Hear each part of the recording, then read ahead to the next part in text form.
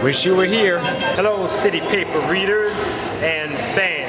This is William Philpot coming to you from the Hip Hop Theater Festival here at 1501 the Studio Theater.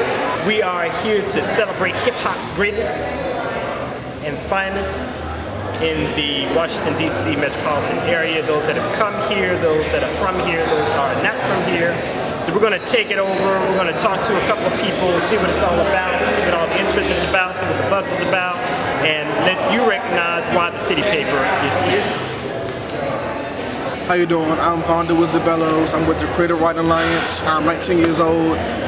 Graduated from Parkdale High School in Maryland. Now I go to ECSU in North Carolina. I have my own poetry group called Free Minds Poets. I do poetry, rap, hip hop. I'm an artist. And yeah. Right, my name is Patrick M., also known as Pages, possessing artistic gifts eloquently spoken. I'm 20 years old, a part of the Creative Writing Alliance, but I also have my own group entitled The Movement Poets, and we have The Elite, which is my band. We do a lot of hip-hop, jazz type pieces. I currently attend University of Maryland and Montgomery College, the Corner Park campus. Shout out to Mr. Bryant.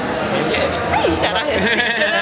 I'm Janaya, I'm 16 with the Creative Writing Alliance. I'm new to the team from PG and about to be a senior.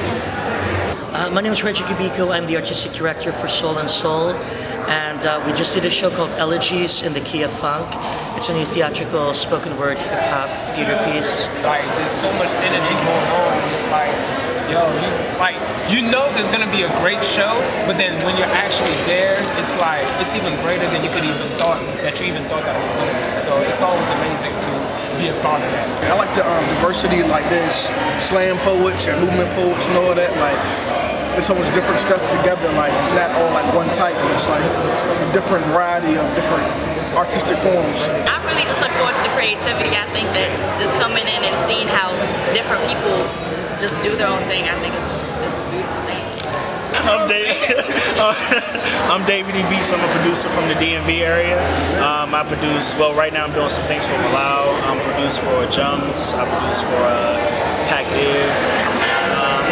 Lyricist. I produce, XO just asked me for 2 beats. You know, I got beats on a lot of folks, so I produce as well.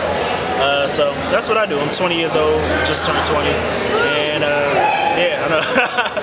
And that's about it.